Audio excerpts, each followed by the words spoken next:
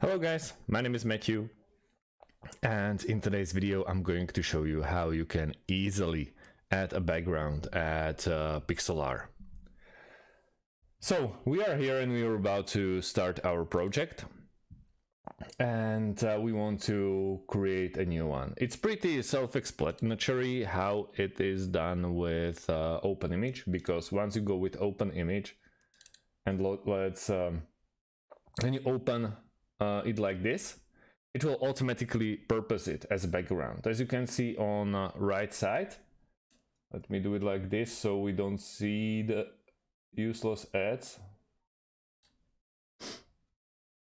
When you see it like this, on the right side we have our background option. So this is background and it's locked.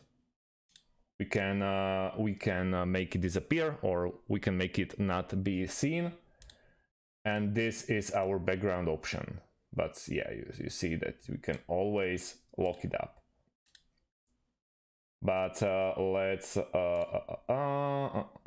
lock it, so we can't really move it. When you unlock it, you can move this as you wish. For example, if you want to add some kind of writing on top, you can easily do it. Or if you only want to use the forest part, you can do it as well. But on that particular task, I would recommend you to start basic, and then just use the width and length of a project of what you like. But it's very easy.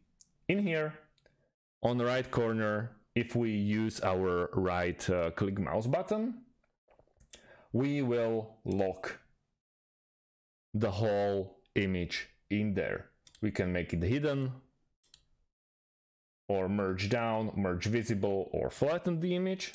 You can try to do it as well, but doesn't actually change much at this point. But yeah, right click and lock the image. That's how you make it a background. It's pretty easy.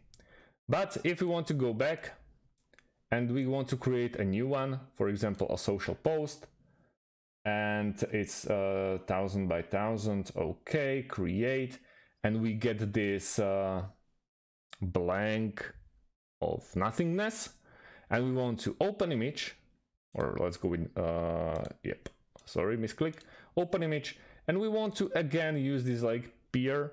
It will automatically use it as a background, just like that. We can't move it, as you can see. It is at the perfect spot, or perfectly centered. And then again, if we click on right side, on the right click on the background image, we unlock it and we can play with it as we like. For example, if you want to be a little bit of decentralized or anything, you can do it. So that's about it, guys. Thanks for watching, and see you in the next one. Have a great day and goodbye.